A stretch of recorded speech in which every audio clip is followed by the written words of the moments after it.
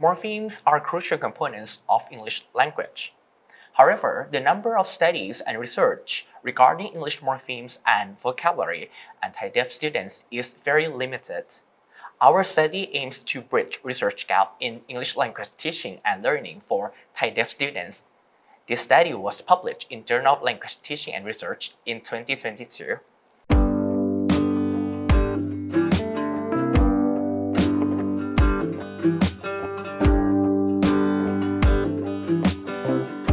Hello, my name is Assistant Professor Dr. Apiwit Lieng Isara.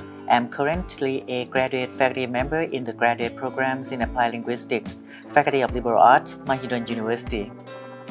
My name is Nadine Stupin. I completed master's degree in Applied Linguistics at Faculty of Liberal Arts, Mahidol University. Currently, I'm developing a doctoral project regarding English morphemes and English instruction development for Thai deaf students. As for the research overview, the main objectives are to assess the order of English morpheme acquisition among Thai deaf students and to identify specific types of English morpheme which are difficult for this group of students. Morphemes are essential components in English language because they constitute smallest meaningful units within words. For deaf students in Thailand, learning and understanding English morphemes and vocabulary could be challenging due to multiple factors such as lack of phonological experience and over-reliance on grammar translation method. Our study aims to bridge the research gap in English language teaching for this group of students. As for the methodology, we have a total number of 48 Thai deaf college students to participate in our study. They were asked to complete the 18 fill-in-the-blank question item as adapted from Burgo in 1958. For data scorings, we analyze our data using the bilingual syntax measures proposed by Dooley and Burt.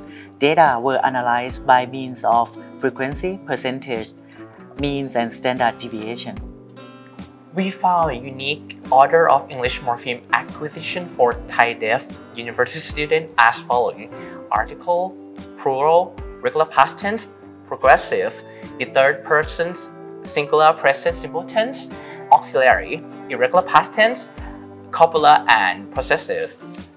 Interestingly, this order is different from the order of acquisition, namely natural order hypothesis proposed by Stephen Crashane in the 70s.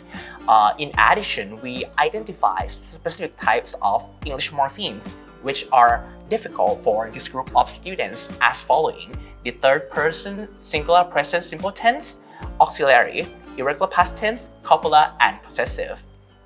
And as for implications of the study, the findings from this study is valuable for English language teaching in Thailand, especially for the development of English language instruction for deaf learners in Thailand.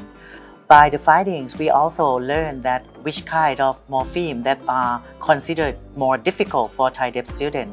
So by using this kind of information, we can lay the instruction in a more effective fashion for the Thai deaf learner in learning English language.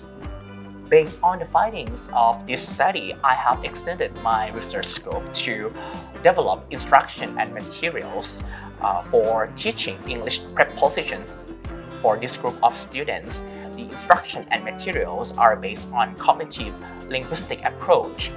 I aim to enhance Thai deaf students' understanding and acquisition of English morphemes and vocabulary. Lastly, I believe that this study could contribute to broader fields of English language teaching and research for deaf students in Thailand. If you are interested in our study, it is available in Journal of Language Teaching and Research, or simply scan QR code at the end of the clip.